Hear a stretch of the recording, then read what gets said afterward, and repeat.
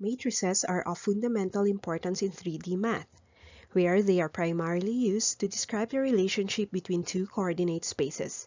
They do this by defining a computation to transform vectors from one coordinate space to another. Welcome to Numerical Solutions to CE Problems.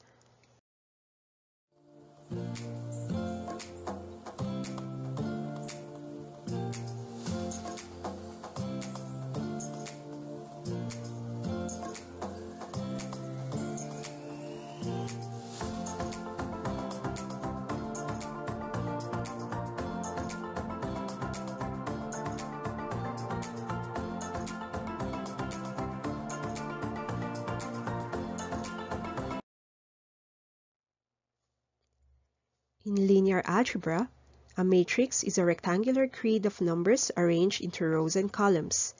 Recalling our earlier definition of vector as a one-dimensional array of numbers, a matrix may likewise be defined as a two-dimensional array of numbers.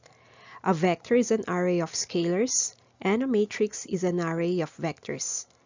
The matrix variable is denoted by a capital letter, and the elements are in lower cases and closed in brackets. The arrangement of elements are in specific columns and rows where each are notated usually as I, J, and K. Focusing on the entry, each element has its own designation and it is written as a subscript. The first number denotes the row and the second is the column. Again, some references would write it as element A with subscript IJ. The size of a matrix is denoted by the number of elements in the row by the number of elements in its column. Just as we define the dimension of a vector by counting how many numbers it contained, we will define the size of a matrix by counting how many rows and columns it contains. An m by n matrix has m rows and n columns. Always, the rows would come first, followed by the columns. For instance, a 2 by 1 matrix would have 2 rows and a column. Another is a 3 by 4 matrix, which would be expected to have 3 rows and 4 columns. And another is a 5 by 5 matrix, which would contain 5 rows and 5 columns, thereby having 25 elements.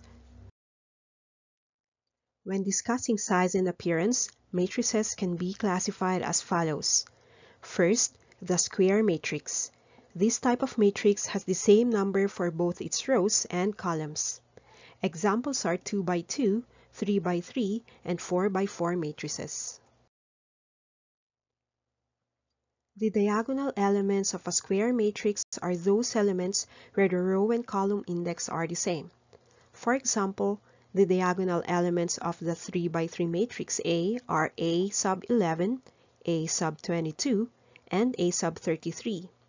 The other elements are non-diagonal elements. The diagonal elements form the diagonal of the matrix.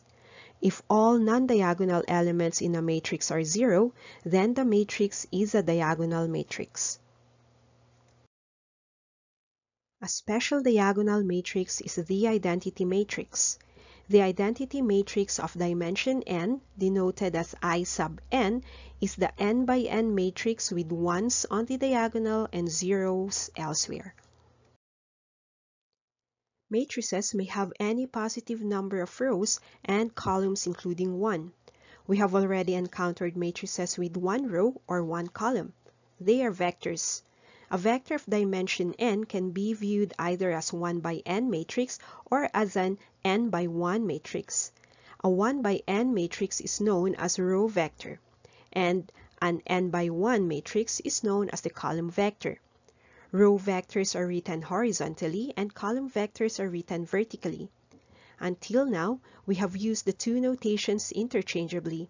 Indeed, geometrically they are identical and in most cases the distinction is not important. However, for reasons that will soon become apparent, when we use vectors with matrices, we must be very clear about whether our vector is a row or column vector.